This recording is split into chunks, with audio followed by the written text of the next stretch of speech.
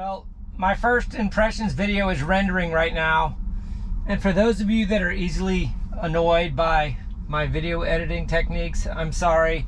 That screen was way bad and overexposed. I think it's because I went out at dawn and this was too bright and the auto settings wasn't catching up. Later in the video it got better. Anyway, I apologize. I'm not a pro here. I'm just trying to do the best I can without investing too much money in video equipment. In any case, it's got about 1 hour and 45 minutes of render time, and in producing that video, I was pretty upset with the way it handled those turns. So I think I'm going to do a dedicated turns video. Maybe it's not all unprotected lefts, maybe it's a whole bunch of them, but I want to explore this acceleration a little bit more. So we'll maybe just get a bunch of different scenarios and tests. The weather today is a little marginal. We've got a tropical storm coming, so I think the drone probably won't go up today. In any case, I've refilled my coffee and we'll shoot some more film here and let's see what we get here. The first one is going to try to do an unprotected left across the traffic. We'll see what it tries to do here. Got a car across the way it needs to wait for. It is waiting. Feels like it's going to the right. Okay, I'm just now into view leaning forward. Okay, the B pillar is probably coming in view. There's one car. The right lane is open, but it's going right. Okay.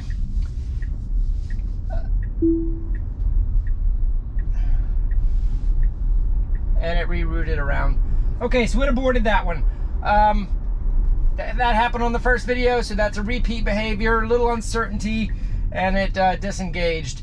I'm going to go ahead and probably do that intersection one more time, and then we'll go find another one. All right, take 2 of the intersection. Definitely projecting to the left. Turn is to the left. Stop line.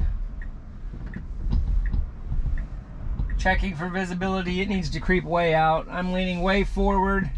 Okay, it's got traffic. It looks like it sees it. It's acting like it sees it. Okay, it's clear after this third car. Okay, all right, it's going to the right again. And waiting for a reroute. Okay, not gonna beat a dead horse there, so I'm gonna go ahead and disengage and go find another intersection. Second section, intersection. This one I'm a little higher so I can see down and can see the crossroad a little bit better. I'm trying to create a scenario where perhaps the vision can see the other side of the road. Still trying to cross 3 lanes of traffic. The visibility to the left is better than that other intersection. I have much better visibility without leaning way forward. I do have a car behind me at the moment, so I need to tap the accelerator a little bit. That was a tap. And it's waiting, it's waiting, it's waiting, it's waiting. Another tap of the accelerator. Okay, so I tapped the accelerator twice there to get it to go. And there's that acceleration. That's the new behavior. Very rapid acceleration in the lane. So that wasn't necessarily successful because I had to tease it to go. I wish that car behind me hadn't forced the scenario, but I'll do that one again. Okay, take 2 of this intersection here. A little bit better visibility at this intersection, a little bit higher visibility. You can see the lines on the other side of the road. Okay, we've got 3 oncoming cars. There's 1, 2, and then 3. We also have a car cross traffic. Okay, it's not creeping yet. It says checking for visibility. Okay, it needs to wait. There's a car coming. Okay, now there's a very nice gap on the left. It needs to go to the center median. Okay, it can go all the way. And it went for it. And a nice punch in that left lane. Okay, so that was a successful unprotected left with no traffic interactions. It waited for the gap on both directions to go for it. So that was good. So I don't know what it would have done had there been oncoming traffic. That it needed to wait in the center median. Maybe I can get that in one more scenario. I'll throw one more in there. Okay, here's take 3. Not sure what those tones were about at that moment. Okay, it's got very good clearance to the left. If it continues and goes for it, and it's clear to the right also. It needs to go. It needs to go. Gosh, that was close on the left. Okay, I didn't intervene that time. It did not punch it, but it did keep going. There were cars that were approaching at a pretty high speed, but it wasn't unsafe, but it was a little bit slower than I would have done. So I'm going to call that one 2 successfuls there in low traffic scenarios. Low traffic scenarios are not always great scenarios to know how it's going to find gaps, but at least it's completing the maneuver, and completing the maneuver is an important part here. Let's try a different scenario. Okay, this is a forward facing left. I've got facing traffic here, and it needed to stop right away for those. It was trying to do a roller. I mean, I know I'm not quite at the line yet, but it wasn't even slowing down, so it needed to brake there. I'm not sure if you can see the forward facing in the camera view or not. We have a little bit of a sprinkle here, but it was being a little too aggressive with that one. Let's set that one up again. Okay, we've got a little bit of forward facing traffic here with a large gap behind it. I got a little bit of rain now, and there it kind of stopped and proceeded. So that was a good one. It saw the 2 cars, it stopped, and it followed the second car with a nice cross traffic. So that was successful. That first one where it tried to do the roller was an unexpected behavior. I'll try to set that one up one more time so we got some good data points. Okay, I think I've set it up where it might try a roller again, and it needs to wait. Wait, and it waited. Boy, did you see that truck go around though? That truck was not comfortable.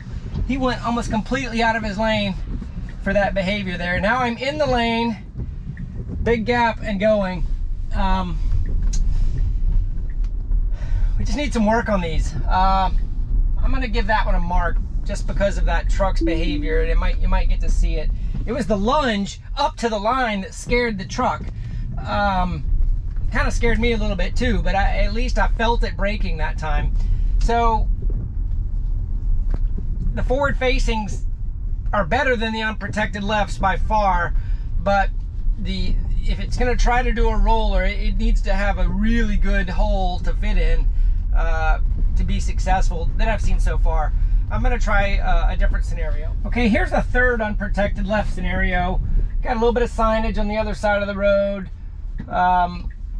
Has the trees to the left here, so I've got some trees that it's got to go forward up to look through. Right now I can't see because of some shrubs. I'm leaning forward and can see a few seconds ahead. It says checking for visibility. Okay, there's oncoming traffic it needs to wait for. There's a pretty good stack here.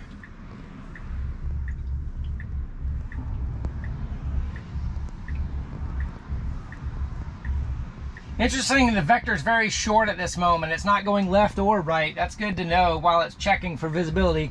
Okay, I got one more car, this car here, and then there's a nice gap from the left.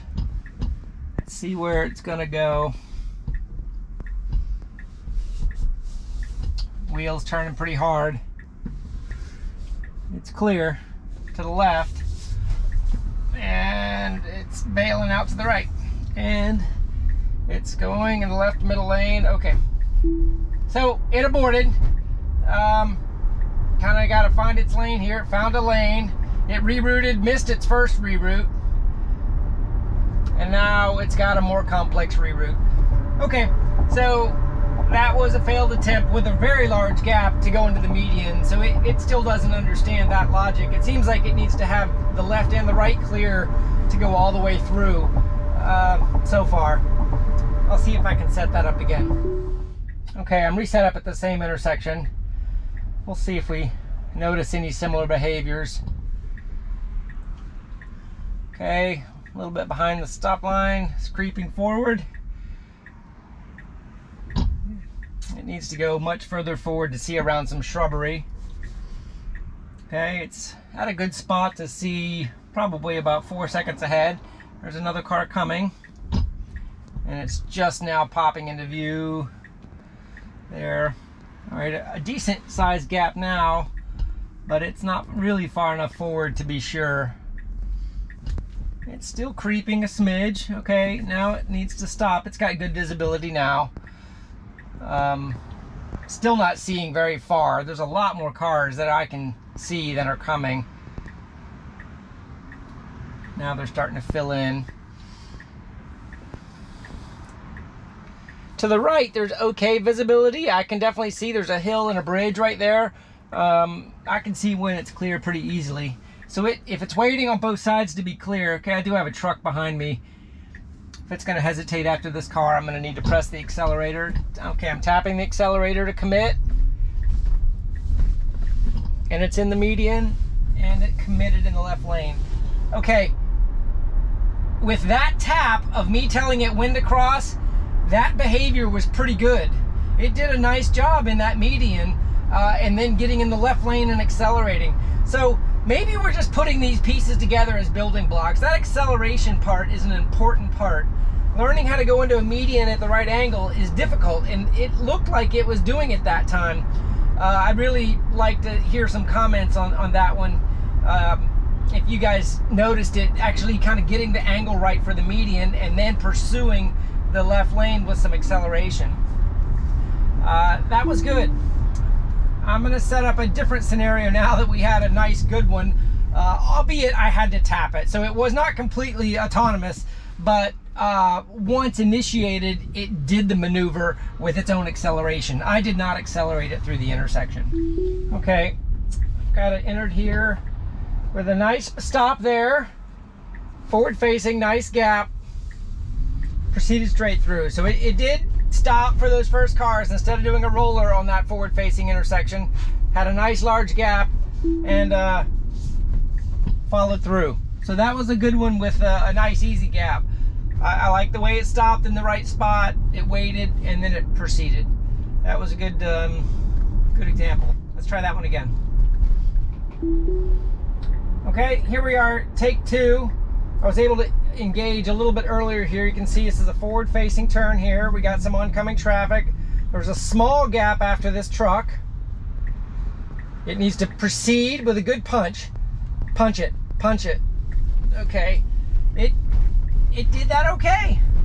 I wanted a little bit more of a punch so that that other car knew what I was doing, but it wasn't unsafe.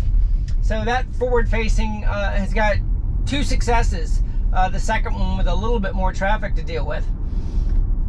We'll give that one more try. Okay, take three. The light just turned green down there, so we've got a good bit of traffic here. You can see in the forward facing camera it's going to need to wait on. Waited in a good spot there. My wheel is turned a little bit to the left. Needs to wait. It's waiting. It's not scaring me at this moment. It's not too close at all. That's a nice gap. I could sit here all day long, and I think the other cars would like that too. All right, we've got a small gap coming, and if it does a good bit of acceleration, that middle car, it needs to wait. Okay, now I'm in the lane. It needs to go. Go, go, go. All right, that was successful, but not human-like. When I say that, it should not have gone into that first lane that it had the opportunity for, because if there was an oncoming car, it had nowhere to go. I let it go because there wasn't a car there, and I wanted to see how it's going to accelerate in that oncoming gap. It went for the gap with enough acceleration, but the oncoming cars were probably like, what are you doing? In any case, it did it. I'm not going to take it away from the car. Good car. It did it. And that's probably a good scenario to end us on for the second clip for today on Beta 9.2. I think the acceleration behavior that we've seen so far in this build is definitely an extra tool for the car to use in getting in these scenarios. I still feel like we got a little bit of work to do on the perception of gaps and then the appropriate acceleration to use in that gap. That one behavior in the forward-facing left turn, in the unprotected left turn where it needed to go into the median, I think we started to see some behavior of not just going in at a 90-degree angle and getting itself in the right turn angle. I think some of that going right is in order to give it a little bit of a turn radius to get in a parallel configuration in the median. So I think we're putting some building blocks together. It's exciting to test it as we go. Let me know what you think in the comments below. Hopefully this screen resolution came out a little bit better. Have a great day.